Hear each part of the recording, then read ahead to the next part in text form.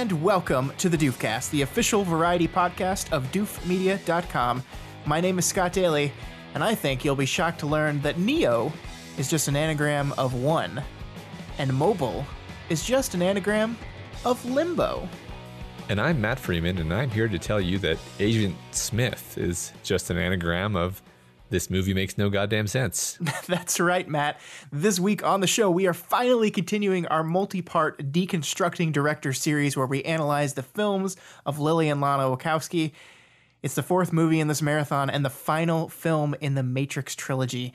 This week, we're talking about The Matrix Revolutions. And I think it's going to be an interesting, if depressing conversation. It is. And maybe we should contextualize, as usual, that the reason we wanted to do this was we think that they're great filmmakers.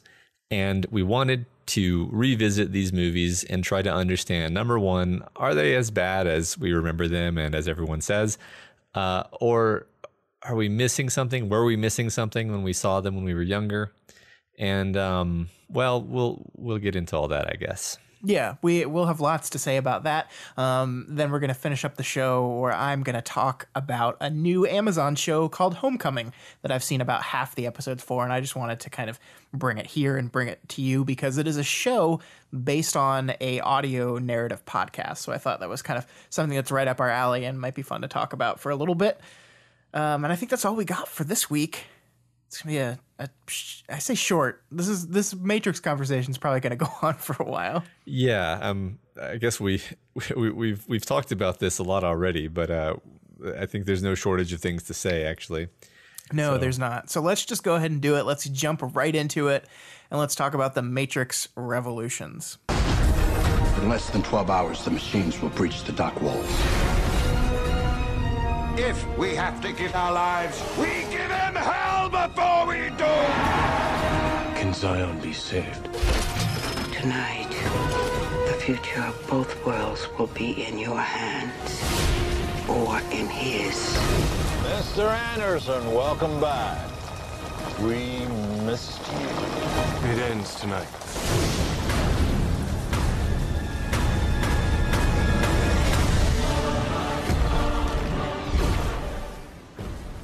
So, Matt, I had a dream.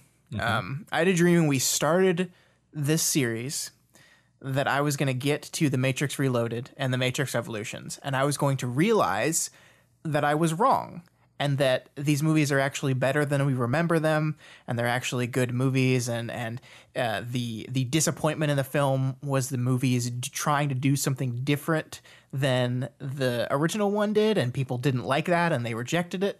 That is what I was hoping was going to happen. Matt, that's not what happened. No. I think we talked a lot about Reloaded and how there are parts of that movie I liked, but it was overall disappointment. And this is just, I think, a bad movie. Like, I'm not even going to sugarcoat it, like, and say there are parts of this movie that I enjoy, but I think this is just a bad movie. Yeah, I think what I had to say about Reloaded was that I wanted to give it actually a few points because the quote unquote boring philosophy diatribes actually made sense on reflection and with like some age and kind of extending the movie some generosity as to what it might be trying to say. None of the conversations in this movie make any sense. It all feels like a rushed kind of like writing patch job where they're like, we have to get to the end, so just fill in scenes, and nothing works dramatically or in terms of character or even action wise. I guess there may be one or two things that work action wise, and I think we can give it its due where it does work, but it doesn't. And so my whole like theory behind why this is, and maybe you agree, maybe you disagree, is that they had a lot of time to work on the Matrix script. They probably polished it and revised it and made many iterations to get it to the point where they could make a movie. And then they were handed a bank full of money and told to make 2 more of these movies. And they did their best, but it really shows the lack of polish, the fact that they didn't intend on making these movies in the first place, just the incoherence, and all of the problems stem from that fact. I think this is why all of the other movies are either good or great, and these latter two Matrix movies got progressively worse. Yeah, and I pretty much agree with that.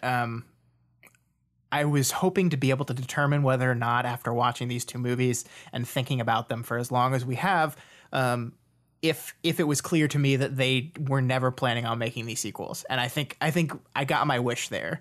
It is clear to me that these were never in the plan from the beginning. If you look at a lot of the elements of these movies that they take from the first one, it is building off of something in a way that they didn't think they were going to have to. Like, if you look at the whole Agent Smith thing, there is no part of me that thinks that they had any kind of idea to make Agent Smith into the character he becomes in this movie. He was just supposed to be a stand-in for the system that Neo defeats at the end and kills and wins, and that was going to be the end of it. And then they decided to do something with him, and I think the problems stem there because it's kind of like fitting him into a thing he never met. Like, a lot of my issues with this movie and the one before it is that it's not that it contradicts stuff from the first one. It's just that it doesn't flow as nice. And I think that is to what you said about how they had so much time with that first script. It's a tight script that they spent a lot of time on, and like the philosophy stuff is there, but it like integrates with the themes, and like it's not like just kind of tacked on. Like, it doesn't feel like we just go from action scene to philosophical discussion to action scene to philosophical discussion. And that's what Reloaded did, and that's what Revolutions does even more. Yeah, absolutely. To take Smith as an example, he really is an iconic villain in the first movie. He's a fantastic character, and he has a very, like, you can explain exactly what his deal is. Like, he basically hates humans, resents being trapped in the Matrix, and specifically wants to destroy Zion so that he won't have to be in the Matrix anymore. That's what he wants. It's right. Very clear. He no longer wants any of those things in this movie, or in the latter two movies. He becomes a completely different person who just wants to kill Neo specifically, doesn't really care much about Zion, and in fact doesn't appear to want to leave the Matrix. He just wants to like take it over, which I guess you could say is similar, because then he can reshape it the way he wants, but it doesn't connect, right? It just seems like he's a new character, and he's not, well, I mean, he's not scary anymore, for one thing. Yeah. There's a million of him, and thus his like value as a villain is reduced. But we have to say, to give the movie credit, Hugo Weaving is having a great time playing this character, especially in this movie. He goes full ham and is enjoying every minute of it. And I think it works to a certain extent. Like, it works in the frame of these movies are silly and over the top, which the first one was not, for sure. But that's what this movie is. It's kind of a silly, over the top science fiction story. I agree completely. In fact, I think his performance in this movie is one of the brighter spots in the movie. I don't think he'd realized in the second movie that he needed to be more insane. Yeah. But like the stuff where he picks up the platter of cookies and throws it at the wall, and it's so good. That whole bit, and full ham, like you said. That's the fun part, and the fact that he's having so much fun, you're like, oh, I'm feeling something. Yeah, while watching the movie, which is good. But then when you start to inspect it, like when you really start to dive into this movie, the movie falls apart. And I think we realized that as we were kind of chatting about it today in preparation for the show, that anytime we ask a question that goes any amount of space under the surface, everything just kind of stops making sense. Yeah. And I don't even know if I could summarize this movie if I wanted to, because like I am so unclear on everyone's motivations. Like, Smith tells you what his motivation is. Smith, like, he's a character I don't really understand, and I mean in in this movie in particular. Not. Yeah. I think, like you said, he's very much a simple, understandable character in the first one, but he gives this speech about. In the second movie, he gives a speech about purpose and how his purpose was taken from him and he found a new one. And then he's talking in this speech about like his purpose is that he found out that the purpose of life is to end, which really doesn't make sense. Like there's a lot of stuff in this movie, a lot of like lip service paid to these ideas of purpose and belief and choice. And it's the same kind of stuff that was really in the first one, but almost even more so because this is coming to the culmination of all these ideas. And in my mind, the culmination of all these ideas is nothing. Like we really tried to break down this movie in a way that just like to break it down to its scaffolding and try to find out what it is doing. Yeah. And we've spent like days thinking and talking about this at this point. Like there are certain things that I feel like I can steel man, like the idea of choice. Like after really thinking about it, I was like, okay, maybe they're trying to say something about like the machines, whether it be the architect or the oracle or whoever, they can see the future, predict the future, control the future, except where either human choice or maybe even human and machine choice are involved, because there's an element of free will, and maybe the Wachowskis are trying to front some kind of fundamental as it's called libertarian free will, where the agent can choose whatever they want. They're not constrained by physics.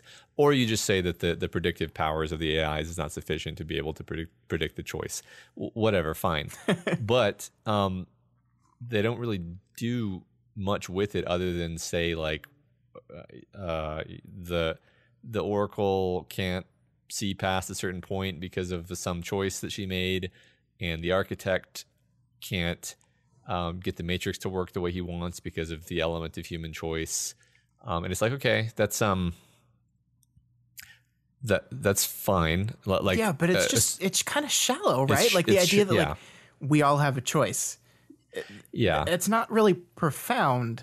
Right. I hesitate to use the word sophomoric, but that is one that keeps coming up in my thinking where I'm like, you didn't really do much with this idea. Like, it's certainly not mind blowing. Like that's the thing, is you keep digging, hoping that you'll get it, and then it'll become really impactful, right? You know, and it never does, because it's not deep and it's not complicated.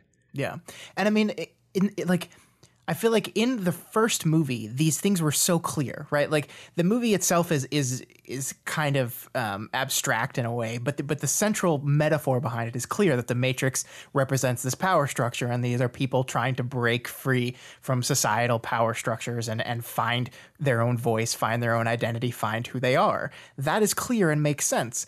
And then as we've introduced these new philosophical things into it, it's muddied it to the point where the Matrix as a symbol doesn't make sense anymore. And that's I think that's why this movie spends so little time in the Matrix, because this movie is barely in the Matrix. We have a scene at the very beginning and a scene at the very end, and then an hour and like 10 minutes of this movie is the Battle of Zion, and none of it is clear to me anymore. And it's not like abstract in a fascinating way where I like want to pick it apart and be like, oh man, what is my interpretation of what this movie is saying? It's just you're just sitting there going like, wait, well, who's doing what they want? Who, what, why? And it's nonsense. And I think a mess. Yeah. And I think one of the things that we've kind of done over the course of the show is compare the Oracle conversations, because each of these three movies has a 5-minute conversation with the Oracle. And you can see the train of nonsense from the first one to the second one to this final one, which I watched it in the movie. And then I went back today in preparation to do the show and watched it 2 more times from beginning to end to see if I could make some sense of what the hell they're talking about in this conversation. And I can't. I just can't. the Oracle, this is a different Oracle now because the actress who played her sadly passed away. So they kind of wrote some stuff into the story. Like they paid some lip service to the idea that because of a choice she made at the end of the second one, which is left kind of ambiguous and we're not sure what it is, she was attacked and killed. And then she's the Oracle. She can't die. So she just reformatted, but she doesn't get to keep all of herself. So she looks different, which is fine. I understand they had to do that because they lost the actress and that's not their fault. But she's not saying anything that actually makes any sense in this movie. Yeah. Not only so as you say, when you dig into the conversation and you listen to it a couple times, it doesn't make sense. But like the writing itself is just atrociously bad, where they're just like these loops of like, and what does that mean? You already know the answer to that. It's like, okay, no, like that's not, But I we don't don't. know what, we don't, I don't understand what am I, okay. And this is like my overriding point about this whole movie and much of the last one actually is I never know what I'm supposed to be feeling. And I don't even mean to say I'm not feeling the right feelings. I mean, I literally don't know what I'm supposed to be feeling. And the number one example of that I'll point out is the Agent Smith Dragon Ball Z fight at the end where I don't know what I'm supposed to be feeling because Trinity has just died, which is it's very sad. I think you actually do feel sad about that, or at least I think I did the first time I saw the movie when I was younger. And then we're immediately going to like a bitchin' rad Dragon Ball Z fight with punching and explosions, and it goes on for like 3 times longer than you're kind of emotionally like able to be involved with. Yeah. Because it's like they punch each other and they just fly in different directions and then they rally themselves and then that happens again and then that happens again. Yeah, I mean, it's literally the same problem with Dragon Ball Z, the show, is that it's just not emotionally engaging type of combat at all. Just, I mean, for the simple reason that no matter how hard they hit each other, you don't actually see any evidence of damage, and unless you're like, okay, what's the point here? And I mean, the movie, to its credit, like recognizes that the battle can't like actually be won or lost in that fashion, which is why Neo makes it, decides to sacrifice himself, which is actually the only winning move. Yeah. But it took them way too long to get there, to the point where by the time you're there, you're like just kind of tired and bored. Well, and it's a problem of, I hate saying this because I complain about this so much, but I think it's a problem of stakes because I think it's okay for a character to realize that the only way to win is to lose, but that retroactively makes everything that just happened pointless because it means that if he can't win, which he can't, then we didn't need the battle to go on for 20 minutes. Yeah. We just like, we didn't need it. We like, I agree that the realization can work and there's an emotional attachment to the idea that, oh, I've just come to the realization that everything has to end, including me. I have to do this. I have to, recontact the source or some nebulous stuff that doesn't make any sense. But anyway, that makes sense. But it just means that like, all the kicking and punching and explosions, it was not in service to anything, because if he had just lost that fight, he would have won. Yeah. Even the freeway fight in the previous movie, it had stakes because you're following characters who are more vulnerable and they have an objective, which is to protect this dude who like has no combat abilities anyway. And it's complex. Things are changing. The situation is evolving. So even though the freeway chase is pretty long and in my opinion, like does become exhausting eventually, it's more exhausting because you just can't remain tense for like 30 minutes consecutively. So you just kind of like are just like, okay, whatever, just wrap it up. This movie, you're not even tense, like because you don't care. Yeah. Well, I mean, people complain that the second movie was just a fetch quest, which they're right. But at least in a fetch quest, you know what your characters are going for. Yeah. You know what they're trying to do, and trying to layer in this philosophy on top of the events that are happening in this movie, all it does is confuse the motives of every single one of your characters. Like, Neo, you know what you're going to have to do, but but does he? Like, and if he does, he doesn't tell us. And that's, I mean, I think that's what we get down to is all of this philosophy, all of these conversations, all of this complex thing in this movie is just people talking about the ideas. It's never the movie showing the ideas. There's this conversation in the beginning of the movie between Neo and I forget the guy's name, but he's talking. He's one of the guys that's bringing his daughter to the Matrix because his daughter is a program that has no purpose, and he's talking about belief and this idea of like karma and believing in things just because you're choosing to believe in them. And that's great, but that's just people talking about ideas. That's not a movie exploring those ideas. Mm-hmm. Yeah. And maybe it's trying to, but just failing, because I mean, you could like squint and say like, well, he does determine that he's going to fulfill his destiny as the savior at the cost of his own life. But you don't feel the dramatic connection between those things. I mean, it's a subtle thing that we're talking about here, like the way in which every element of the Matrix, the first film, it is aligned to make you both understand and feel what like the theme of you know of finding your true identity and embracing it. Both the plot and the drama.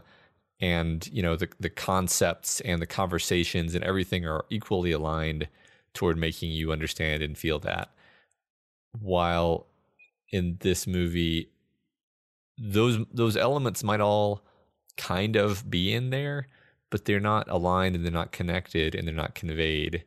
And so, in a sense, I feel like if they had, 5 years or whatever to work on these scripts, they could have made this work, and the movie would be different, obviously. Yeah. But like we would instead be talking about all of these themes that were mentioned in the conversations, except we would be talking about how awesome it was because of how well they connected to us. Right. And I think that's the most frustrating thing about this experience is I can see the good, fascinating story underneath all this. And I know these women are smart enough, talented enough filmmakers to mold that idea into something amazing, and they just didn't get the opportunity to, and it's disappointing, and it's understandable, but it just bums me out.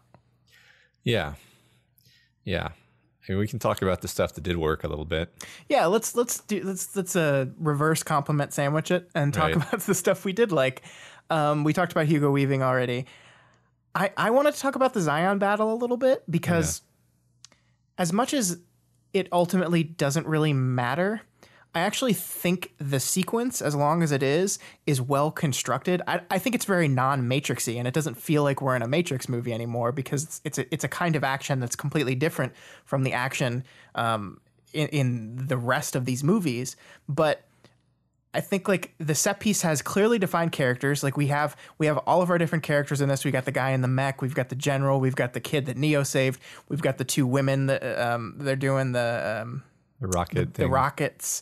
Yeah, and so we've got some clear objectives here, and we've got different characters. We're seeing the battle from different angles. Like I think it cuts back to it. Like, it doesn't stay with it for too long. I think the visuals of like the swarming squids are actually pretty impressive, even though it makes no logical sense for a machine to behave that way. But that's besides the point. I think there's a lot of emotion and stakes behind this. I also like the idea of Morpheus and what's Jada Pinkett Smith's character's name? Niobe. Thank you. I like them racing through the tunnel that only she can pilot to get back and save the team in time. Like I think all of that is constructed very well. It just is almost taking place inside a different movie because it doesn't matter to the central plot of this story. Yeah, I agree. I'm not even going to rag on it that much because while it's true that it ends up being like quite tangential, it still actually connects dramatically, I think. Like even though it doesn't matter that the guy in the mech like basically dies for no reason and you aren't really sure why they're really fighting, because I mean ultimately they're fighting to save time while Neo fights Smith, right? Yeah. So like you could argue that they saved lives just by delaying the machines, which is something And I guess, yeah, like I'll talk about, yeah, I mean, I agree with you that the visuals were actually amazing. When I was watching it this recent time for the rewatch, I was, I don't know if stunned is an appropriately, maybe too strong a word, but the scenes where like all of the squids have come in and they form into like the giant clumped mass that's like slinking around and just like taking the bullets.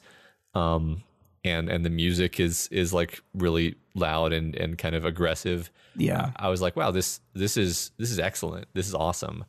This is even making me feel what I'm pretty sure they're trying to make me feel. Yeah. In terms of like the awe and intimidation of this force and the hopelessness of the situation and all of that.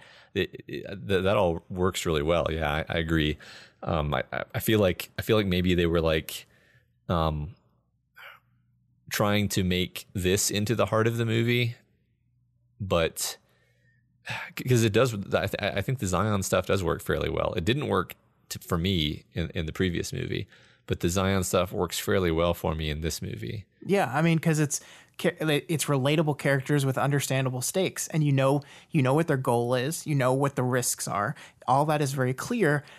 While at the same time, you have Neo over here who's just like, I need to do this, and I mean, like we talked about last time, I think one of the things that this movie realized is it doesn't know what to do with Neo. So it kind of relegates Neo to the background. Like the first half an hour of the movie, Neo's stuck in limbo because it doesn't know what to do with him. So it just literally pockets him to the side while the other characters are doing stuff. Then it frees him, and then he does nothing for a long time until finally at the end he falls into the savior role, which seems like was always going to be the choice. Like it doesn't feel like a choice to me. That's the weird thing about this.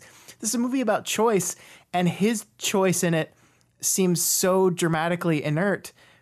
Meanwhile, everyone fighting in Zion is making a choice to fight against a force that will kill them, that is designed to kill them, and they're going to lose, but they choose to continue fighting anyway. And I think that's how it dramatically ties to the Smith fight.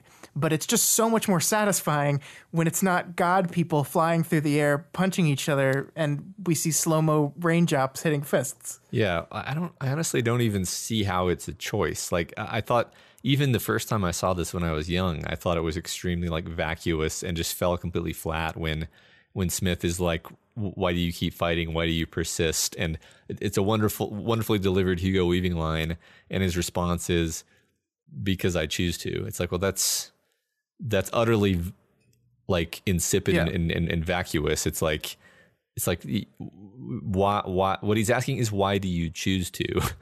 That's what he's asking. Yeah, you're not really answering the question. Right. Like that's the way, let me explain this to you, Neo. The way minds work is you have a reason to do something, and if that reason is compelling, then you choose to do that thing. Yeah, I almost think it would have been a better answer said, because I believe in something, which fits the entire conversation he had with the guy in Limbo, right? Like, I think the movie's like waffling between whether it's talking about belief or choice, and it doesn't seem to want to commit. I don't know. Like it's so confusing to me. Yeah, and that's the thing. And this is not even me arguing with the movie. It's more me arguing with like the philosophy and the incoherence of it, and saying like, you don't actually choose to believe things. You believe things when like you have sufficient evidence to make an expectation that thing is going to come to pass. So like if I tell you, Scott, I have the ability to like snap my fingers and make a big pile of money appear next to you right now, like you don't believe me, right? Like no. Like you can't make yourself believe me, and no, Didn't work. So the point is, you don't choose to believe things, and when you believe things, it's because you have a reason to, and you also don't make choices that aren't for reasons. So like none of the philosophy makes any sense even. Like I've thought about it. I've spent a few days ever since we watched the first one of these, or pretty much the whole time we've been doing this. I've been thinking like what is the, I mean, this isn't that complicated. Like these are not unsolved problems in philosophy. This is pretty straightforward like reasoning, and I'm just like, I don't understand. Yeah. Yeah. And I think, you know what I think this also goes back to, and the biggest bone I have to pick with this movie, we kind of bent over backwards in our discussion of Reloaded to talk about how much we loved the idea of taking the prophecy and basically turning it on its head and saying, no, actually, that whole belief system that you put your faith into was bullshit. It wasn't real. Deal with that. Mm-hmm. And then this third movie goes, just kidding. It's actually, no, it's legit, because he can kill things in the real world with his mind. He's a savior. Yeah. Just kidding. And I just think like it completely undermines all the dramatic potential they had in that second movie. Like, there's so much potential around the idea of exploring who a Morpheus is after he has been stripped of the very thing he believes in. What is this person going to do now? The machines are coming. The thing that you thought was going to save you isn't real. You were wrong. What do you do now? And what the movie does is say, actually, we're going to immediately after that give Neo superpowers, so he goes right back into believing him again. So the Morpheus at the end of this movie is the same person. He hasn't changed at all. He's still blindly believing in this thing that turned out to be true. Yeah. Imagine how potentially much better this could be if the resolution of the franchise did not involve like a cliched heroic sacrifice. Like even if it was just something at like a clever negotiation or deal made by some character who isn't Neo, maybe isn't even one of the main cast, you know, like Niobe makes some clever choice, and it's like yeah, we like isn't that a better subversion? I mean, maybe it's not, I don't know. It's hard. I'm asking the imagination to do a lot of heavy lifting here, but the point is, it as you say it in the second movie, it's like, aha, we're a clever subversion of the savior and the hero archetype, and then it just is like, no, actually, it's still exactly the same thing. Yeah, and I think there's a way to tell that story, right? Like, there's a way to say, actually, the thing that you believed in is just another method of control, and then for the movie to say, okay, maybe, but the fact that I believe in it grants it power anyway. But I don't really think that's what the movie is doing. And if it is, it doesn't state it clearly.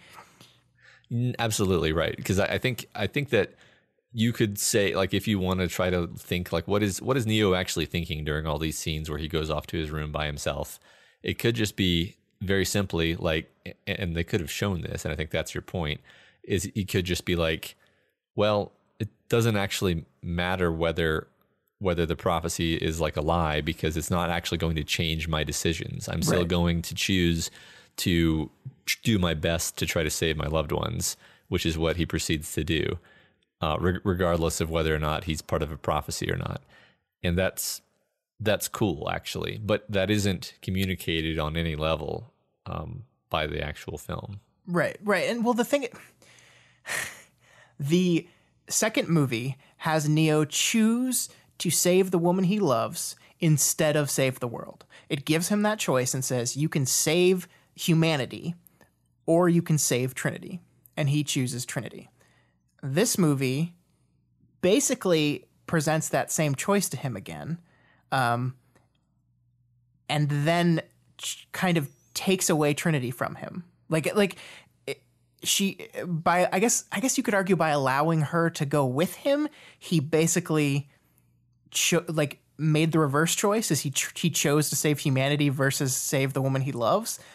And if that's true, the change in him that caused that choice to be made was not dramatized at all. Yeah, well, almost nothing is dramatized when it comes to Neo's character, and that's one of the other major problems. Yeah, is, you know, Keanu Reeves is not an awful actor, but it's just he's not given any opportunity to communicate what's happening with him. And we talked a lot about Keanu in the first movie, and we talked about the bad rap he's gotten as an actor. And I think when you zoom in on this movie in particular, I kind of can understand where that bad rap came from, because he's just nothing in this. He's just like this quiet, completely emotionless guy. Like even his conversation with the Oracle, where he's basically like demanding she explain why she didn't tell him stuff. He's just kind of like, I don't know if the direction here was like, oh, you're supposed to be like the Jesus figure, so like be always like composed and like regal a little bit or something. But the character he was in the first movie is gone. Right. Yeah. He was capable of getting freaked out in the first movie. Yeah. He was this kind of sarcastic hacker, the guy who flipped off Agent Smith, the guy who stumbled around in a cubicle farm and vomited when he was told that he was in the Matrix, and now it's just like it's too cool, you know. It's just I need to think. That's the problem. The previous movie had too, was like everything is too cool. Everything is so. And this is maybe a tangent, but there's an opportunity, I guess, to talk about why something worked so well in the first movie. Sure. I think because everyone is so cool in the first movie. You know, that when they come into the Matrix, in their regalia, mm-hmm. they look completely badass. They look completely different than they did in the real world. You get the awesome like music, and they're like walking outside in slow motion. Everything is highlighting how cool they are. Then they're betrayed. Well, okay, first they're betrayed when the agents corner them and kill the kid, and everyone's like scared and running and getting all like dusty and dirty, trying to escape. And Morpheus is just like completely made to not like look not cool anymore. He's bleeding. He's dirty. Gets his ass beat. Everybody else is all dusty and unkempt, and then like dies in a pile on the floor. Right. So the point is, it takes them, shows them being cool, and then rips that away from them, making the coolness like an accent on the horror of what's been done to them, right? So the mm-hmm. coolness isn't just like in a vacuum of like, aren't they badasses? It's like a way to underline what a bad situation they're in. But in this movie and in Revolution, or in Reloaded and Revolutions, they're just perfectly cool all the time. They never have that moment where one of them with their sunglasses off says, "Not like this," and is then murdered summarily, right? Like everyone is just permanently too cool all the time. Yeah. You know what I mean? Yeah, I agree with that. And I think that really comes into focus for me when I look at the one Matrix-y action scene that's in this movie, which is the beginning when they're going to confront the Merovingian again, and then they mm-hmm. fight the vampires that are upside down. Mm-hmm. And like, this should be a really great action scene. Like it should be. It's right. Everything that people love about the Matrix. We're running on walls again. There's columns exploding again. It almost kind of seems intentionally constructed to remind you of the first floor office scene from the end mm-hmm. of the first movie. Yeah. But I think that's the problem. It's trying so hard to recapture that coolness that it seems tired at this point. It's like, oh, we're going to do this again. We're going to do like, they're going to do flippies, and she's going to jump off the wall again in the same way. And it's just like you can't construct something different. Like we have to just hit these beats again. Like, say what you will about the highway scene. At least it was doing something very different than the first movie. Yeah, exactly. And that movie, at least, you know, someone gets injured in that one, right? I mean, right. As long as they're in the Matrix, everything is just perfect and clean. And they just win. They just win. I mean, even the confrontation with the Merovingian, where they see him again, this guy's in the movie again for a reason I still don't understand, because they need to get Neo back from limbo, which again, I don't get why all this is happening, what it has to do with anything, but they just win. They just like, they're surrounded mm-hmm. by bad guys, and they just win. Yeah. Right. And then the scene's over. It's like, we won. The end. Yeah. Right. It's Yeah. I will say that I thought the movie was going to send them on another quest again, like to get the Oracle's eyes. And I was like, don't do this movie. I don't want them to go on another fetch quest for this French guy. And then thankfully Trinity just said, screw this. Yeah. Yeah. That's one of those moments where even though I don't think the scene works, at least that's a flicker of the Trinity that we know from the first movie. Yeah. Which was absent for an entire movie. I like this Trinity. I like her a lot. I think the character of Trinity is a very different kind of, female action star than is the most typical like badass woman female action star, right? I think she's closer actually to what was the name of the character from Bound? Corky? Yeah, Corky. Yeah, she's closer to that kind of woman, and I think she's fascinating, and I think the Wachowskis love exploring these kind of female characters. But again, after that, I don't know if the movie knows what to do with her. Like, yeah, I mean, you just have to be the sacrificial lamb, right? Isn't that called fridging these days? Yeah. Where you just kill the love interest to make the situation sadder. Yeah. Yeah, that was disappointing. It's I don't know why, but I keep feeling compelled to talk about the source because go ahead. Let's try to explain or understand, the right? Source.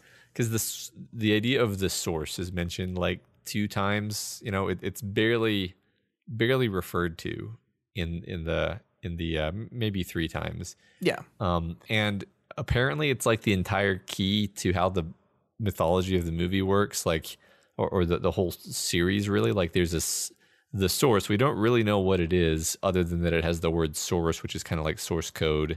So you're like, okay, so this is something to do with like the machine world, and everything comes from like all the machine intelligences come from the source, and it is sort of like a religiously powerful thing in the sense that like Neo has to return his code to the source, and it's like glowing white and gold and clearly has like a religious symbolism to it.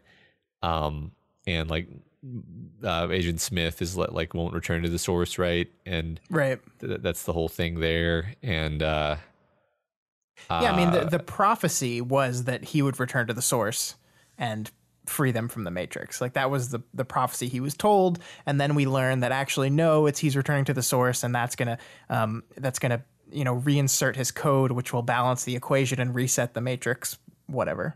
I don't know what balance the equation actually means. And I don't know why he has code since he's a person. No, he's a program man. He's a man. He's a. But why would he have code? Because he's the one. Okay, I mean, you're right. Like that's what the movie's trying to say. But yeah. I guess you just have to accept that. Yeah. But none of this is conveyed adequately to let you understand what's happening is what I'm trying to I mean if we get down to the end of the movie, like why they win in the end, I still don't really understand why Neo allowing himself to be smithed is what wins the day. And I thought about this for a while, and I watched a YouTube video that made the argument that actually the one is Smith. That Neo is not the one, and they had a whole bunch of reasons, and I'm not going to go through. Some of them are weaker than others, but basically the idea that when Neo jumped inside Smith and did that weird thing, he basically copied part of himself over into him, and that's kind of directly what the Oracle says to him, that he is you, he is a reflection of yourself, he is the version of Neo that took the blue pill instead of the red pill, whatever. Uh-huh. And therefore, because he's part of Neo, presumably he has that same code, and the only way to truly return the code to the source is for both of them to go to it, and Smith refuses to do that, so the only way to make him do it is for have him take over someone who's jacked directly into the source. And this is all supposition, because the movie doesn't actually say any of this in any kind of way, like expository or visually at all. Yeah, and also it treats computer code like some kind of fluid. Where it's I think you said earlier, like why couldn't they just use any of the millions of other humans they have jacked into the source to do a similar thing. I mean, yeah, I like, and exactly as you say, you can say like, okay, well, Smith does say that part of his code was copied over onto Smith, and maybe something to do with that, but right. But I don't think this is like nitpicking though. It's like I have to understand the basics of what's happening in the movie to care about it. Yeah, and I mean, I think this movie doesn't work on the 500-foot level, so you have to try to dive into it to figure out what's going on. And so if the metaphors were clear and therefore the detail behind the metaphor didn't matter because I understood what it was trying to visualize and trying to say, that's something different. But because the metaphor is not clear to me, because whether the movie's being intentionally ambiguous or whether it's just not a very well-written script, it forces you to kind of dive into it to try to see if you can unlock something. And the further you dive into this world, the less sense the world makes. I think one of the reasons why it's frustrating and why it like prompts this level of conversation is that you just know that they could have made this awesome. Yeah. With like the raw materials they have here are often fairly interesting, and I feel like I have the confidence in them that they probably would have cut the fat out, the parts that didn't work, didn't make sense, or weren't actually impactful if they'd had time. Because like, I mean, as we've said, the whole Zion part works really well. So maybe they just needed to fix the Matrix part. Yeah. The Zion part almost feels like a completely different like movie idea of like, okay, machine army versus our anime subterranean mech. I mean, they basically just wanted to make like a mech movie, and we're like, all right, well, we'll shoehorn this in here. The Zion part reminds me so much of Jupiter Ascending, which is a movie we're going to get to in months, but it feels similar to that. It's very sci-fi tech, like big fights like that. Yeah, I don't know. Like, I'm not even sure what else to say about this movie at this point. Like, the thing that frustrates me so much is I rewatched The Matrix and I fell in love with that movie all over again. Like, I fell in love with the filmmaking. I think the sisters did a fantastic job with that movie from part A to part Z. Like, everything about that movie works. The script is tight. The action's great. The directing is on point. They invented all these new things. It's such a tight story that's so well told. And these movies, especially this last one, it's just not there. It's just, and there's part, like, I can see the Wachowskis in this movie. Like, I can still see them in here. There's parts of it, like, you see how this movie explores identity and personality and who these people are and what it means to be a human in this world. You can see those things being explored, but just not to the level of I've expected. Like, not to the level of Bound, this wonderfully small but fascinating film exploring identity, exploring who you are. It's just not there here. Yeah, I think it doesn't come together. Like, that's the thing, is there's not nothing here. You know, there's entertaining scenes, there's interesting character things. Like, I've always been really taken by the whole bit where Bane, where Smith gets into Bane and kills the woman on the ship, and he's being all creepy and it's so good. And that's such a damn good Hugo Weaving impression. It's so good. Yeah, I love that whole thing. I genuinely think that whole part is great. I'm not like not even like great for this piece of crap movie. It's like no, I love that. I borderline love the Zion bit, although I think it could have been tightened up quite a bit. I love a lot of the Agent Smith scenes. There's a lot not to love, and there's a lot that makes no sense. Yeah, and it doesn't come together. Yeah, and it's like you said, it's just disappointing. I mean, that's what I feel like. It's just like, I know they could have done better. And yeah, you wonder what the story behind this thing. I tried to like dive into this and see if I could research like what the sisters think about these two movies, 20 years later, however long it's been. And I couldn't really find anything, but I really would be fascinated to like sit them down and interview and like talk to me about the Matrix sequels, talk to me about these movies. talk to me about how you feel about them now that you're so far removed from them. Yeah, I agree. I want to understand what they were trying to do more precisely, and as you say, do they feel like they failed, or do they think that these are good? Because I think either answer would be interesting, honestly. Because if they're like, nope, these movies said exactly what we wanted them to say, then I'd be like, huh, okay, yeah. And there's a lot of people out there, and some of them are going to be listening to the show that say that they made Bound, which was a great movie, they made Matrix, which was a masterpiece, and then that's really the only good thing they've done since then. And I don't think that's correct. I think we're going to get to some movies that I love to death. Different weird movies that in some ways don't work as well. I think The Matrix is probably going to end up still as probably the best of their movies. But yeah, I mean, these are just like blips on what I think is an otherwise great career. Yeah, and I think we know why, and it has been fun. Like, I'm really glad we did do this because while we didn't determine like, oh, these are actually masterpieces, I did find a lot of things and was reminded of a lot of things that were either great or at least interesting, and worth revisiting. Yeah. And if we I guess the thing we should conclude on here is I kind of want to extend the metaphor that we've been talking about throughout all these movies, which is the Matrix trilogy as a transgender metaphor.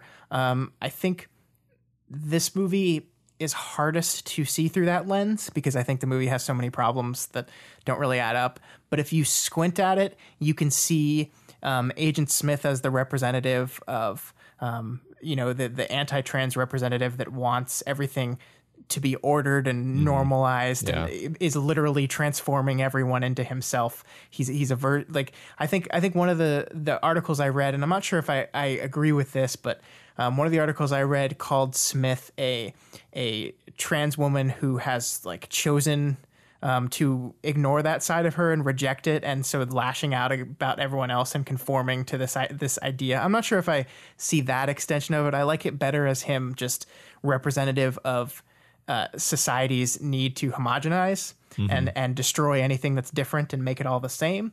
And I think the child Sati kind of falls into that. She's this person who was different, was without purpose in the system, and therefore was going to be destroyed because it wasn't necessary. And so you can look at it as Neo sacrificing himself to create a world in which these different people are able to survive and live. And so I think that's a nice cap on the metaphor. But I just think, like, if you look at, like, we've talked about this less and less as we've gone through the movies, because I still think, like, the first one is very clearly, like, textually, to me, like a trans metaphor. And these two are just, like, you kind of have to reach and squint to pull it together. It's there, but like the movies themselves, it's much less focused. Yeah, that's interesting, and I do see it now that you kind of sketch it out like that. But that's like if I have like one of those Jackson Pollock paintings, and I'm like pointing over here at the corner, like the very like bottom corner, and I'm like, this line of paint here, the way it crosses this one, that's supposed to symbolize this thing, and you're like, there's no way I'm going to notice that.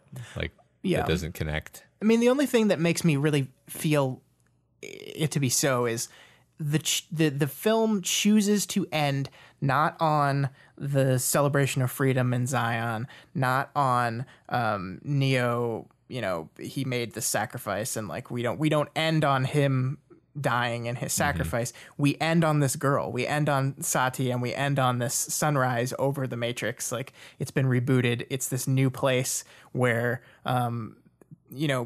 people like Sati, who could be seen as a child who is a trans woman or trans man, I'm not sure, is getting to live their life the way they want it to. So I think, choosing to end on this kid of their trilogy seems intentional. Like, this is the thing they wanted to leave the movie with.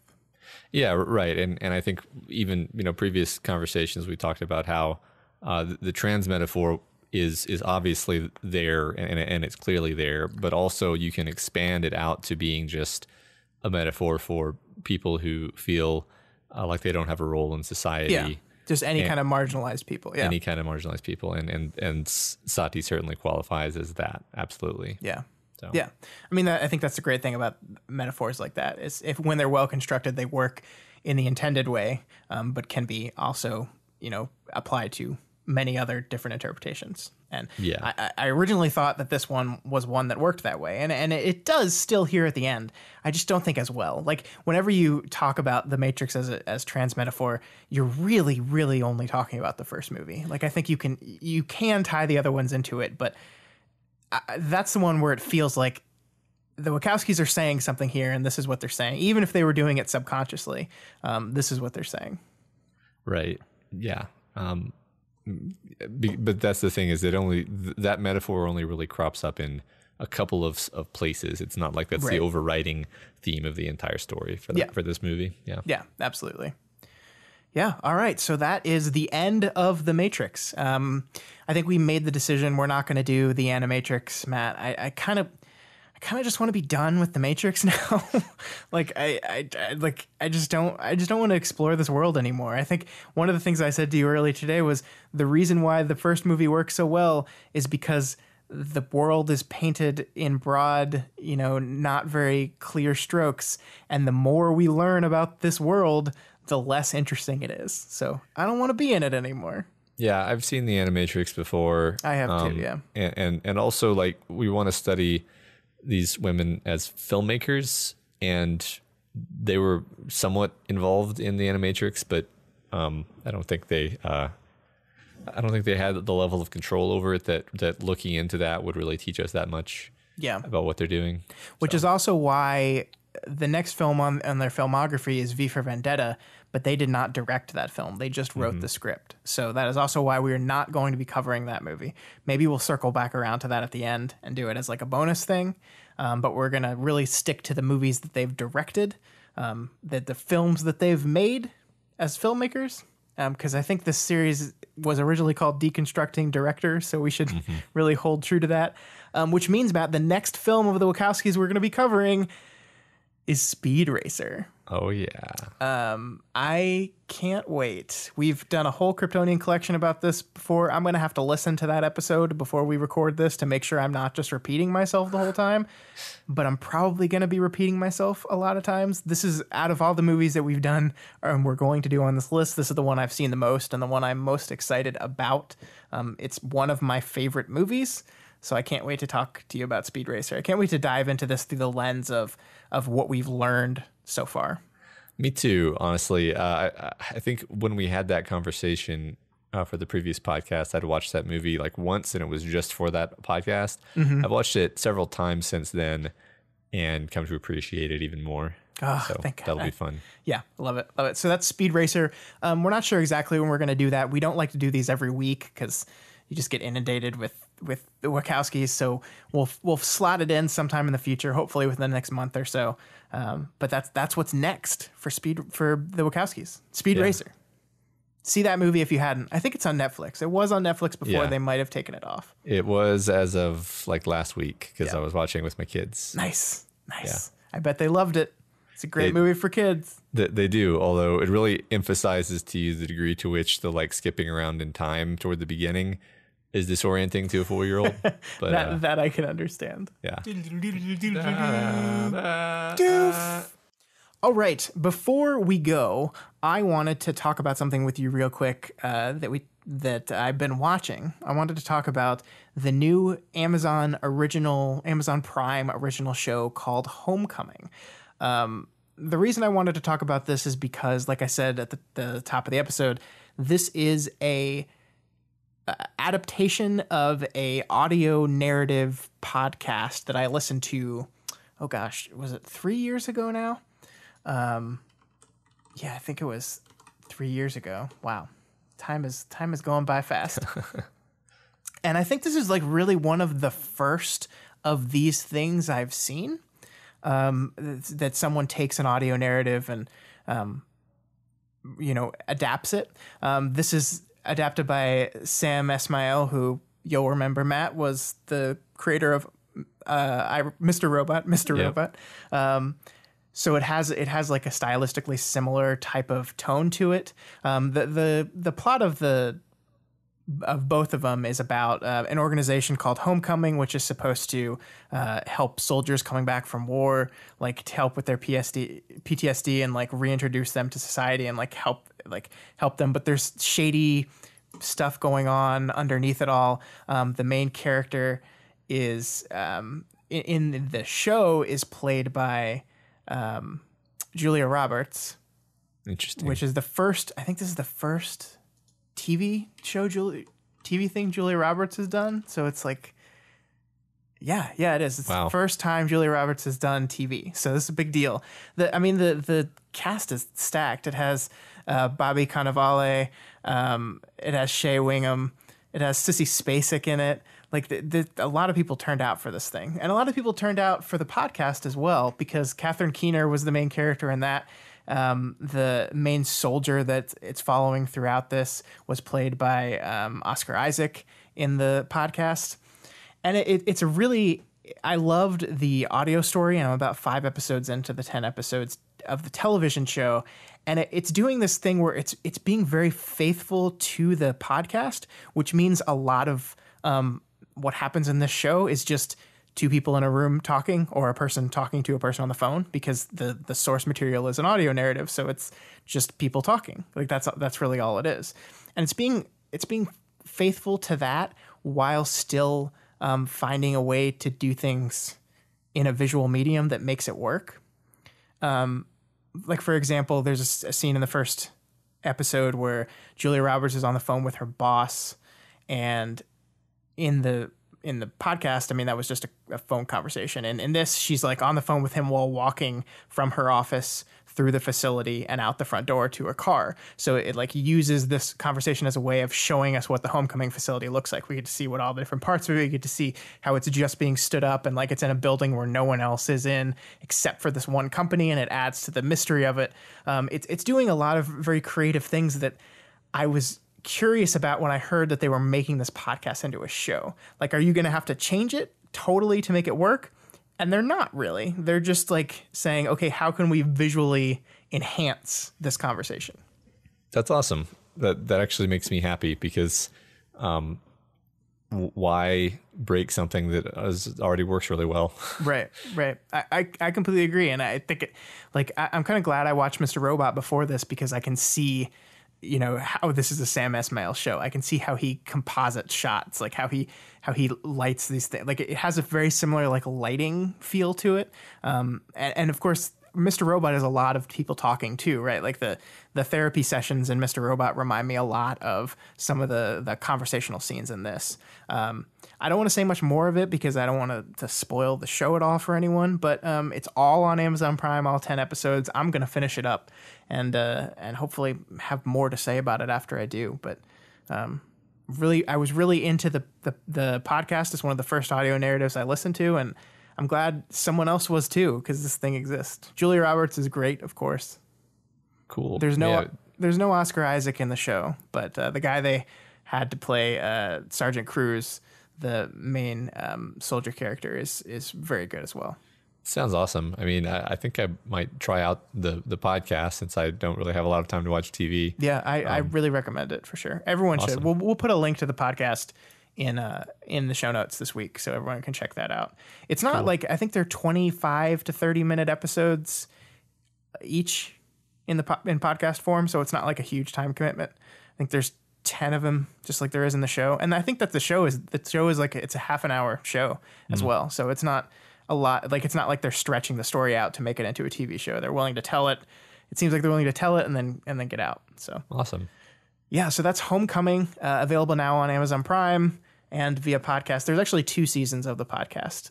I didn't like the second as much as the first, but it was still interesting. But cool. I think that's all I had to say about that. Great. And I'll check that out. Yeah. Cool. So that is all we had for you guys this week. If you have any opinions on The Matrix Revolutions or on Homecoming or on, do you guys listen to any other narrative podcasts? Those are becoming more and more popular these days. And I really enjoy them. I've listened to 4 or 5 of them, and I think they're a lot of fun. So if you like them too, and you have any you want to recommend to us or to anyone out there, let us know. Reach out to us via email at doofmedia@gmail.com or over on Twitter @doofmedia. We'd love to hear from you guys. Yeah, I'd absolutely love to hear if there's any other good ones I should know about. And if you're not already subscribed to this podcast, we encourage you to do so and ensure you never miss an episode. You can find us on iTunes, Stitcher, YouTube, Google Play, and pretty much anywhere else podcasts can be found. You can find this and all the other shows we do over at doofmedia.com. And if you like what we do here and want to support us, consider becoming a patron of Doof Media. Head on over to patreon.com/doofmedia and pledge $1 a month or whatever else you can afford to help ensure we keep growing and keep making new content. We've got a new Patreon goal listed out there for you guys. So if you haven't seen that yet, head on over to the website and check it out. And maybe throw $1 our way. Yeah. And also, please consider rating and reviewing us on Apple Podcasts. Every review helps us get more exposure and introduces new people to the content we make here. All right, we will see you all next week, where we will be talking about I can't. It's a magic Madoc. It's anime. We're gonna be reviewing an anime. Some anime. Yay! Yay! See you next week.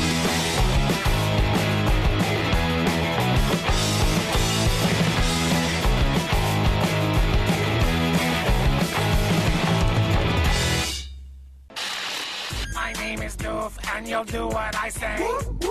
My name is Doof, and you'll do what I say.